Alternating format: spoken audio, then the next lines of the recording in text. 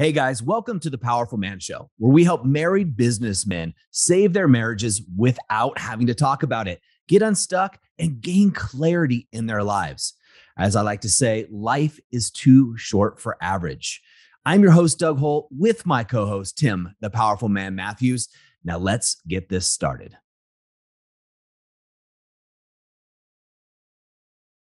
Mr. Dougie Fresh, how are we, sir? I'm doing great, man. It's a great day. Had an amazing date night/day yesterday with the wife. It was a lot of fun. We had a great time. If I'll set the scene, I live in a small town. I grew up in Southern California, but I live in a small town in Oregon now. And, you kind of, even though the pandemic's over, we're starting to get to know a lot of people and the business owners and the community here. And my wife and I walked into a restaurant outdoor. It's just a beautiful day. And they have these really plush couches, one set of couches that kind of overlooks the entire restaurant and the vibe that's going on. And they sat us there, and we got a couple adult beverages and appetizers, and just had an amazing conversation. We were laughing and giggling, and so much fun. And the nanny was there, so then we decided to come home, and the nanny was smart enough to move the kids somewhere else. And I'll just say we turned up the music and had a great time. Nice. Good for you guys. I'm Yeah. pleased that you did that. Yeah, every week we book- do something like that. Nice. Booked your flights to Iceland? I have booked my flights to Iceland. So I've got flights for, check this out. So guys will get an idea. Flying to Arizona, as you know, for a mastermind group where I'll be going to. Unfortunately, you can't get there yet. Then I got my flights booked for the Alpha Reset in Vermont in August. And then my flights booked for Iceland in October. And then luckily the next Alpha Reset will be in the US here, will be in Bend, Oregon. So I just have to hop in the car to make it to that one. Nice. Yeah, it kind of parlays into what I want to talk to you about today, because obviously just all the travel plans you've got there. The idea of not dimming your light for your partner. And obviously, I'm sure a lot of guys will resonate with this. We work with so many guys whose wives turn out to be stay-at-home moms, and these are smart women as well, right? Women that have previously had successful careers. They're very strong, confident, independent women, as is your wife and Amelia. I'll speak for you and I. In fact, I'll speak for the men in the movement as well, because they do a lot of traveling when we take them on the events a few times a year, right? When they see us taking the trips, be it Iceland, be it the Alpha Reset, be it whatever,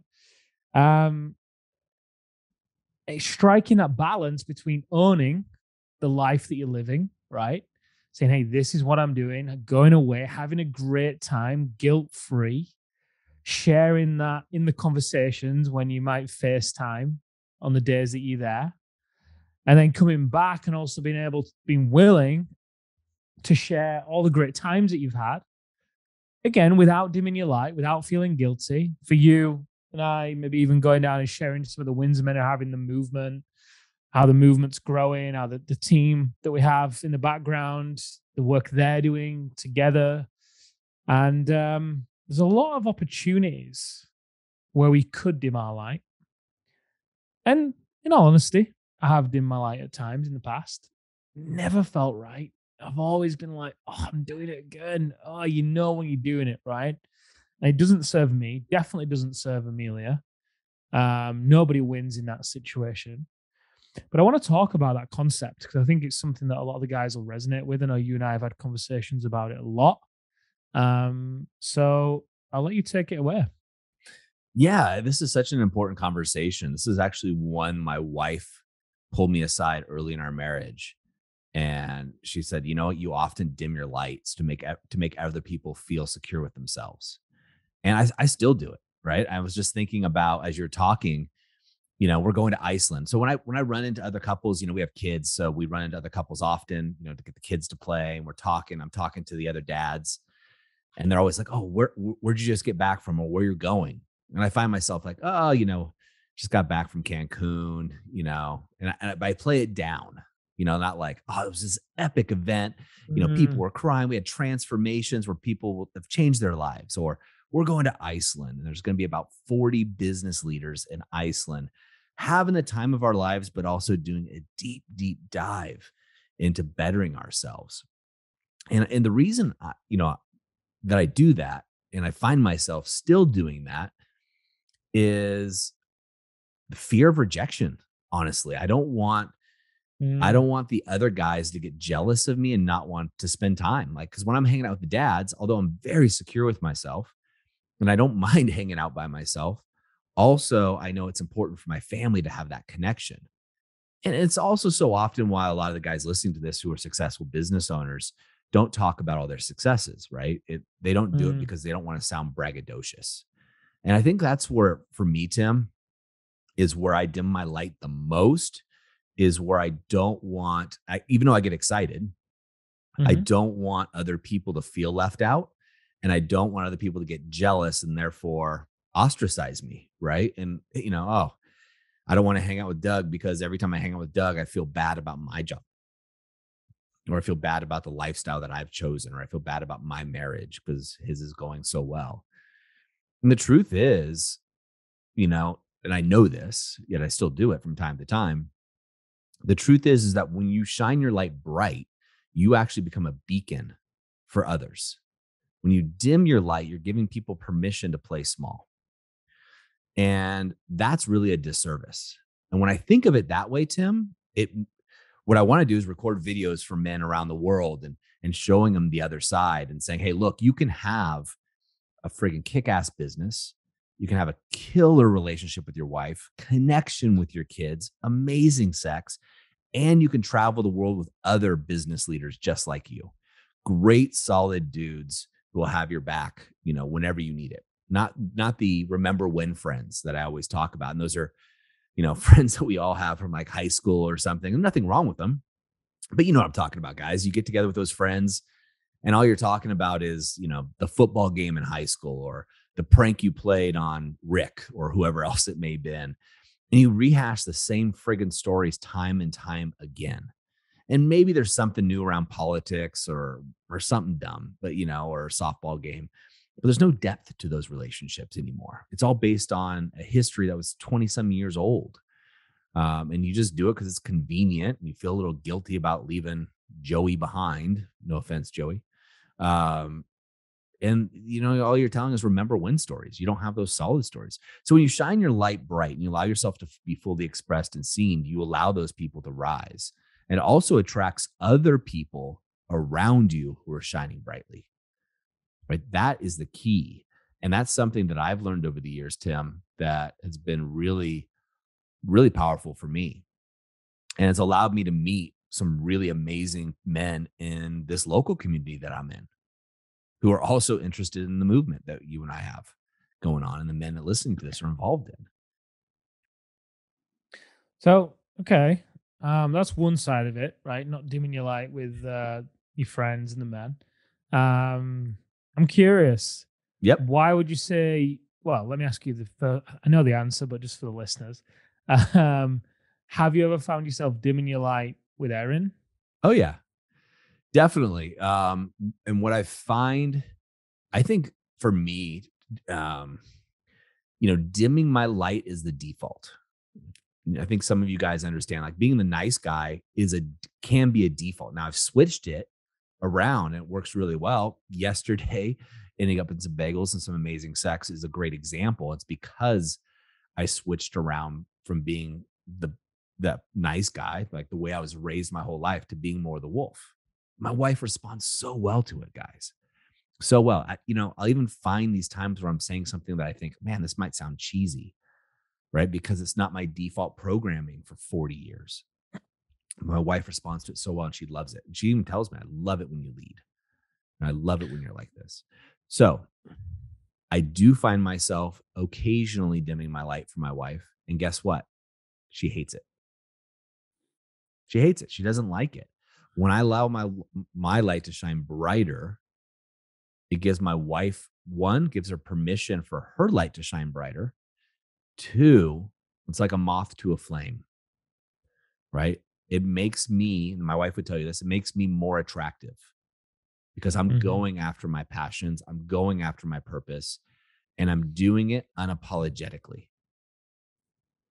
And when you do that, guys, I can assure you, even though it might feel weird for you, a lot of us been raised, you don't brag or what have you. You don't, don't shine brightly because you don't want other people to feel bad. And that's the way I was raised. But the truth is, with your wife especially, if you dim your light, you dim her light, right? Mhm. And if you tried just to dim your light so she can shine brighter and feel better about herself, that's not the way it works. Mhm. It's just not. You get to be Eh, fully expressed and shine your light to its brightest ability so that she can operate under that light with you. mm. It reminds me of a time with Amelia and I. So obviously, we've been living in this place for, I don't know, about 18 months or so. The reason why we moved here, similar to why you moved to where you live, is lifestyle, right? There's a Yeah. great outdoor lifestyle: mountains, ocean, beach, forest, all that kind of stuff. Amelia is my partner, Doug. Um, um, and anyway, when we when it first started to come around to springtime of last year, spring summertime ish, obviously the movement was going through a lot of growth then, and she'd say, "Hey, I'm going to go down to the beach." It'd be like Wednesday, I don't know, midday, and you know me, I can get quite rigid on my routines, right? So I'm going to get up, I'm going to do my Alpha Rise and Shine, I'm going to work out, I'm going to do my cold shower, I'm going to get back, I'm going to be at my desk, and I'm got back to back stuff, and at the same time, I'll then decompress, I'll have some fun. But at the same time, English weather is also unpredictable, right? So that rigidity can sometimes mean you can miss out on those little opportunities that you get to actually go and enjoy the beach because the weather isn't always good for you to be able to do that. Anyway, long story short, I found myself almost dimming Amelia's light in this process. Not only once or twice, but I caught it. But interesting dynamic started to play out because when I was dimming her light, so she would say, "Oh, I'm going to go to the beach." I might say something like, "Oh, I guess I'll just go and work then," or so, just having a joke. But at the same time, there was also an underlying theme there, right? Yep. There's a That little then sting made to her it. feel, yeah, that then made her feel guilty for going and enjoying herself at the beach, whilst I was quite honestly choosing. I could have gone to the beach, but I was choosing to do something else instead. Been a bit of a victim in that kind of context of conversation. Um, but what would then happen was when I was then going to go do something for myself, she would then do the same to me. "Oh, Mm. so you're gonna go book into the hotel, are you? Or you're gonna go and go away for a night? Or you're gonna go, oh well, I'll just stay here with the dogs, or I'll just do this, or are you gonna leave us, or whatever." So I noticed this dynamic playing out, which then led to us both wanting to dim our lights, right? Yeah. Um, so I didn't bring it up with her, I just shifted it. So the next time, like the following week or the next time the weather was good, I'd say to her, "So what are you going to do? Are you going to go to the beach? Are you going to go to the mat?" I'd be encouraging her. And then when she went and did a thing, I'd obviously be asking her questions about it and celebrating the fact that she'd gone and done whatever she'd done. Not celebrating it as though, "Hey, it's so great you went to the beach," but just sharing in the positivity and the experience that she had there, right? Yep. Now, the great thing about that was obviously that also shifted how she then was with me. And then it got to the point where she was then saying little things when I was away with you or whoever, instead of me not wanting to share the chef's table that we had with the wine pairings. And we did it like 2 or 3 nights in Costa Rica. Incredible. The chef coming, amazing food, right? Amazing food, overlooking an amazing sunset in March, gorgeous sun, whilst, or March, April time, whilst Amelia is obviously in the UK and it's kind of coming out of winter. Got to share it with her. And instead of her response, instead of doubting whether or not I should share it or what can I share, I shouldn't share this, I can share that, complaining, no. I got to completely own the experience, enjoy it, share it. And she reciprocated. "Oh, it's so great that you got to do that. What was the food like?" And it kind of dawned on me, wow, it's great that we're in this position now where we're able to actually celebrate each other's light shining brightly. Yeah. And all it took was for one of us, which was me, to shift the dynamic, and then it all started to shift. Well, that's what it is, right? So again, culturally, we've been taught, to dim our light. So, because otherwise, if we shine too brightly, people will try to extinguish us, right? Put out the flame, so to speak. But the truth is, if we shine brighter and we're staying in our power, they can't. And it becomes more attractive. And on top of that, when we're in this feeling, this energy of shining brightly, if you will, like you were, we then allow other people to shine brightly. We give them not only the Mhm, permission, but we encourage it because you're not coming from a place of being braggadocious, which is an ego play. You're coming from this place of just sharing yourself, sharing your excitement. When I came back from, Costa Rica and was talking about the chef's table, et cetera, and things that we did there, surfing and everything, I came back with such natural joy. And my wife was like, hey, I was alone with the kids. She had that energy coming into it. However, I just kept shining and she loved it. She even said, I love this energy you're bringing, you know, mm, because women will often say that the man, in the relationship carries the energy for the whole house, right? mhm, How many times, guys, have you heard your wife say that your energy affects the house or in some fashion of that? Just think about it. My guess is all of you have heard this. Now, if you haven't heard it for a long time, it's because maybe you've become so submissive in your house and so dormant, so to speak, that you have no energy. You're not bringing anything to the table. And I get it. A lot of guys get there because you try to be the nice guy. And finally, you're just like, screw it. I'm just going to shut up. I'm going to shut up and I'm not going to rock the boat because that'll just be easier. I'm here to tell you mhm, it's not. You get to shine brightly.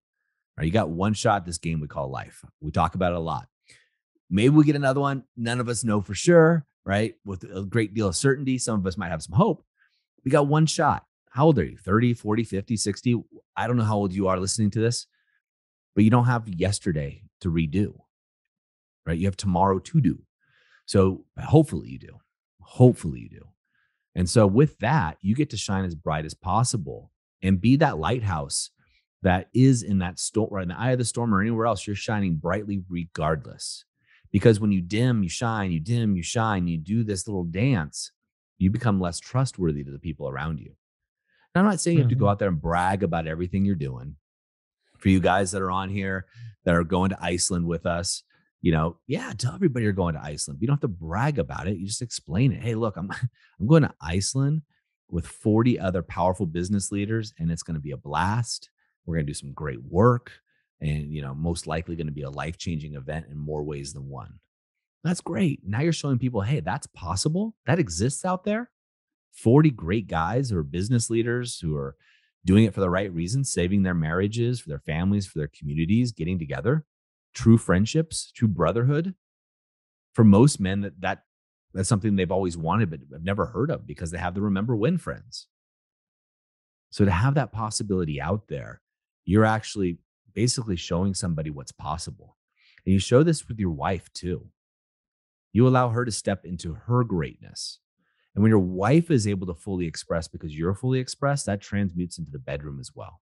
Not only do mhm, you get that respect and the admiration in her eyes, but she's now free to express her energy in a lot of ways. And feminine energy, when it's fully expressed, is beautiful. mhm, completely. Um, One final thing as well. Look, you touched on this at the beginning. I think it's important to reinforce this. The men that you really want in your life, the guys who are secure in themselves, regardless of how they live, they will want you to shine your light and they'll be very comfortable around you shining your light, regardless of whether they have aspirations to do what you do or be who you are or travel like you do or whether they have as much money or not. It's irrelevant. They'll be able to share in the experience. They'll ask you questions. They'll be happy for you because they're comfortable in who they are. They're quality men. They're the Yes. kind of men that you want in your life because you know where you stand with them. They're honest, they're comfortable, they're grounded in who they are, they're going to give great advice for the most part as well. Whereas the guys who are insecure, who try and pull you down, who try and compete, who try and minimize what you're doing, who I could go on and on and on. You all know who those are. We all have them in our lives. Yep. Yeah, there's a great saying. The people who mind don't matter, and the people who matter don't mind. Yeah. So very true. So, gentlemen, if you get one thing out of this conversation, one thing alone, it's to play the game that you were meant to play.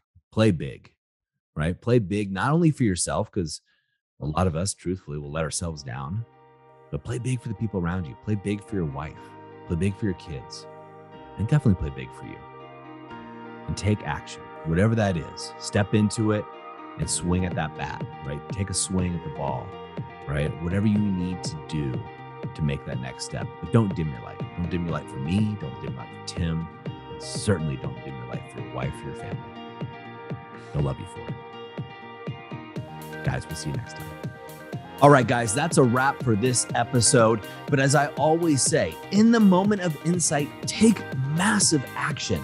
You see, there are two types of men that listen to a podcast like this. Those that go on from one podcast or show to another, just hoping things are going to change and realizing that they're going to be in the same place month after month, year after year. You see, I was this guy, so I completely get it. You may just not be ready.